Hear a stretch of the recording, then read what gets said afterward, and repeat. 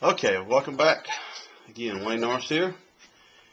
And we're going to see if we can finish this jug up. And we've got the nose done, as you can see, and a face and some eyeballs in there. We're going to see if we can put the upper eyebrows, eyelids combination.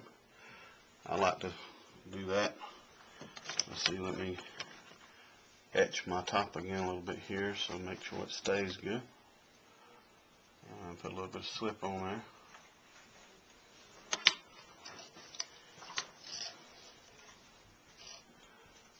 Okay, here we go, get that wet down, a little bit there.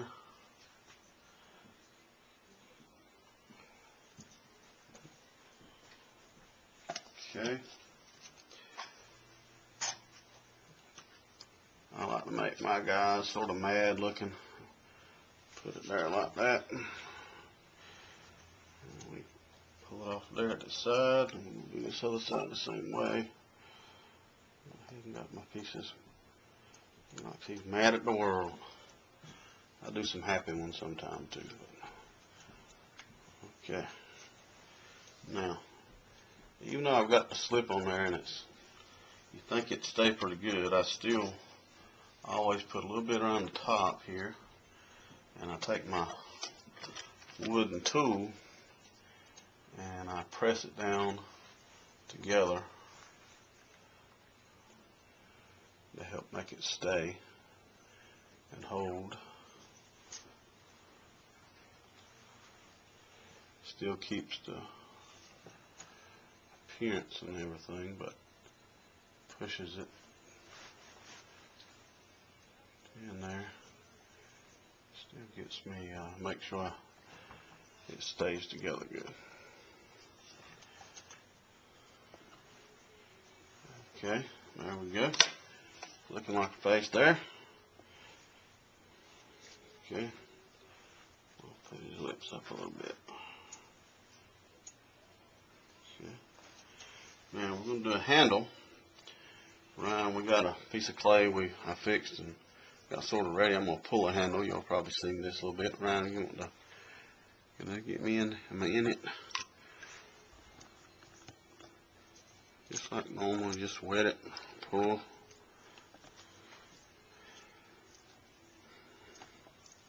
It's not my favorite thing to do. That's one of those things that has to be done to make a good jug. Now this guy, sometimes I put ears on him. I'm not gonna put any ears on him.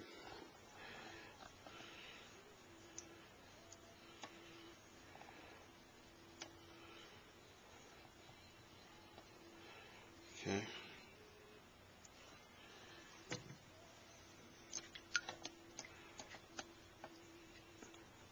Good thing about jugs with handles, you don't need real long handles. At least I don't use long handles. I use those short handles. Okay. Now lay that down.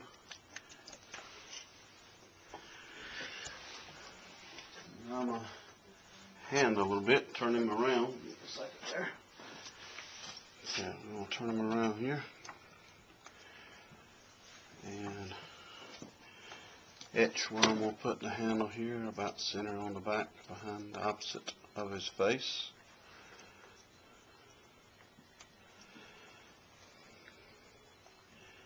Etch the top and the bottom a little bit. And we'll put a little bit of slip on that.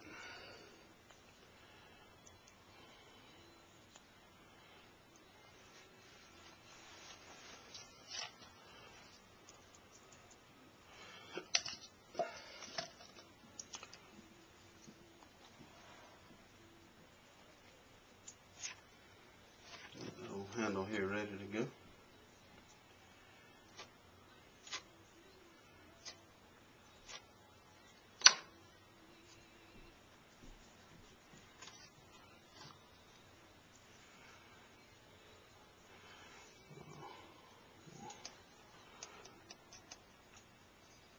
Press it on there a little bit.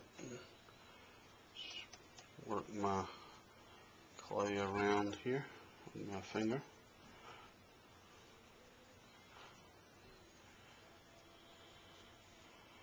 A lot of times the handles, when you pull them, works a little bit better to let them dry a little bit before you put them on there, but you can go ahead and do it like this before they've had a chance to get too dry. If you let them dry a little bit, it's a little easier to handle them. Put a little indentation. I like to have a little indentation. There, I got a little tool. Sometimes I press a little circle there.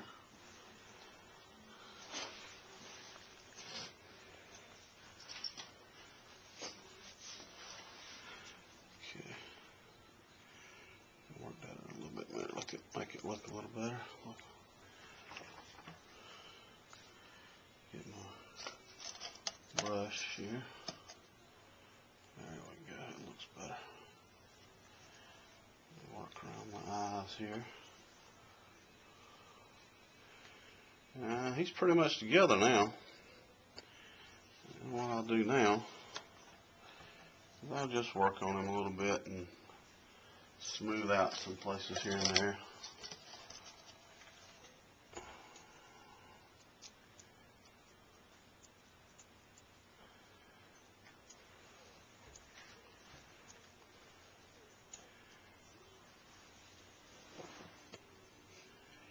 And I didn't do a video of me turning the jug. This jug here was turned probably last week. I've turned several and put them under plastic and been trying to get to them. And the only trouble with that is that if you ain't careful, they'll dry out. And that's the problem I had. And so what I have had to do is take these ones and spray them with a little spray bottle and put me a little cloth over them, wet it down, help keep them wet enough so when I got time to work on them, I could work on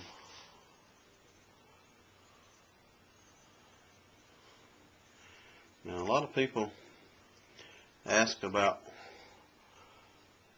who come up with face jugs, and I've heard all kind of different stories from which I know slaves made face jugs back